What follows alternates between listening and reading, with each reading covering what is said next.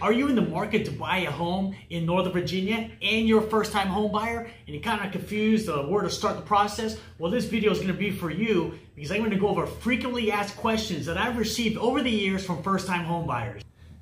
Boom! Hey everybody, it's David, your favorite realtor. It's another beautiful day right here in Northern Virginia. Thank you for checking out my YouTube channel where every week I'm releasing awesome real estate related videos. And if you can hit that subscribe button, that'd be great. And let's get this started. First time home buyer, frequently asked questions. So a question I get a lot is, where do I start? Well, where do you start? Watching this video is an absolute great start. So one of the first things you want to do when you start off the process is really have a need or motivation to actually buy a house. You know, whatever that is for you, it can be different. Maybe you're starting a family or your current lease is coming to an end. So that's really the first start, is having the motivation and desire. Second step is to connect with a rock star real estate agent such as myself, or if you're in a different area, I can refer somebody to you as well. And talk to that real estate agent. You're gonna go over your criteria, your time frame, and all that good stuff. And then if that's 1A, 1B is talk to a local lender. Because you may think, you know, I wanna buy a $400,000 house or a $500,000 house. You know, unfortunately, it's not up to you how much house you can afford. It's up to the lenders.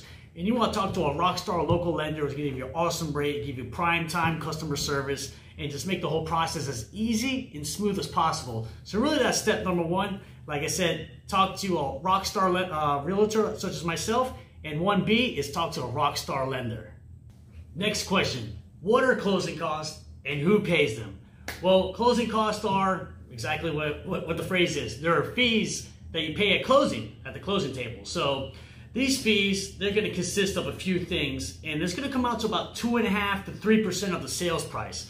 So for example, if you buy a $500,000 house, you can expect your closing costs to be anywhere from like $12,000 to $15,000. Really depends on, you know, what location you're buying the house, kind of how high their condo or HOA fees are, what the property taxes are in that area. So closing costs are going to consist of, you're going to have prepaid real estate taxes, HOA / and or condo fees. You're going to have lender fees, title search fees, settlement company fees. You may have your pest inspection fee in there. You're going to have maybe up to 6 months of homeowner's insurance wrapped up into the closing cost. So that's pretty much where they come up to. Like I said, over the years, I've always used that number 2.5%. That's pretty much going to nail it right there, how much you can expect to pay for closing costs. Now, the second part to that question is, who pays them? Well, ultimately, it's up to the buyer to pay those closing costs. Now, however, closing costs are a negotiable item that you can negotiate during the negotiation process. So it's really good if you find a house that maybe has been sitting on the market for a long time, and you, as the first-time home buyer, working with a rock star, a realtor such as myself, know that we have the leverage. You know, we can sometimes get the seller to pay some of those closing costs, or best case scenario, they pay all of them. Now, if you get all of the closing costs paid for, that's a huge savings for you, a lot less money out of your pocket, and it's going to make the whole process of buying a home for the first time a lot easier. Another question I get a lot is, when is the best time to buy a house? So I'm going to answer this question from a first-time home buyer perspective.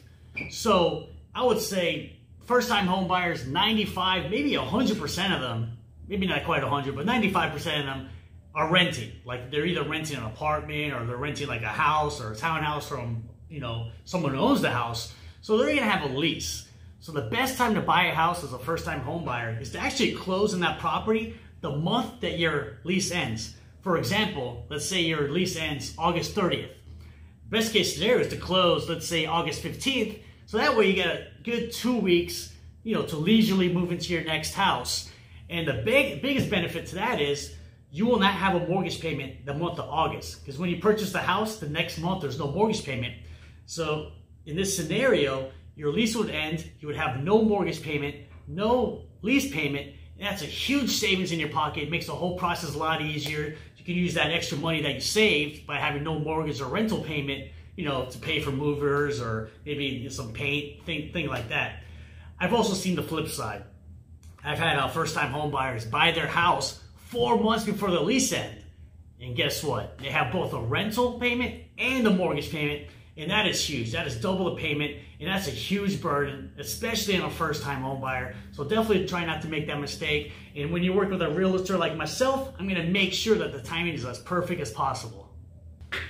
Next question that I get a lot is, David, how does your commission work? Do I pay you? All right, so good news is about when you buy a house is that most cases, you're not paying the commission directly to myself. So how the process works is there's 2 agents on each transaction, 90% of the time. You have a buyer's agent, like myself in this scenario, who will be representing you, the first-time home buyer.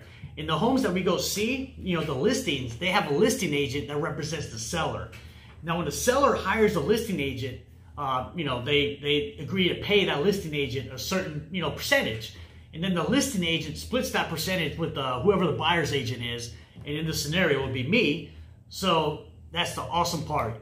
You, as the consumer, as the first-time home buyer, are not directly paying me. It is the seller paying myself and the listing agent. So you're going to get my services, or any realtor out there, for that matter of fact, 100% free. So make sure you get yourself a rock star realtor who's worked with a lot of first-time home buyers, who can make the whole process as easy and smooth as possible and keep you updated every step of the way. Another question I get a lot is, David, how long does the home buying process take? So I've seen home buying process take as little as 10 days, and I've seen them last as long as 8 months. So I'm just gonna kind of go with an average. So let's say you wake up today and I want to buy a house. My lease is coming to an end, and it's time for me to buy a house for the first time. My job's doing good. I got some money saved up. So usually how it starts is interview an agent such as myself. We set you up with a rock star lender. You get pre-approved. Now, depending on where you are financially, there may be some more steps to that process. And then we start house shopping. So house shopping, it can take anywhere from a day, maybe 30 days. Really depends what your criteria is, how much inventory is out there. So let's use 30 days for this example. So 30 days to find your house. And then when you get under contract, that's when the seller and buyer have agreed to terms, everything's written, signed off. That process is usually anywhere from 30 to 45 days. So let's go in the high end of 45 days, plus, the 30 days, to find your house, maybe 2 weeks, 3 weeks of getting pre-approved, hiring your agent, all that good stuff. So really, 90 days is a pretty safe number from the time when you really take the first step of interviewing an agent, interviewing, a local lender. So 90 days, you should be safe. Like I said, it can be a little bit shorter, it can be a lot longer. It just really depends how long it takes you to find your house. Well, thank you for watching my video. If you got any value out of this, please hit that thumbs up button. And if there's anything in the world I can do for you right here in Northern Virginia, my contact information is going to be right in the description. And hope you have an awesome rest of your day.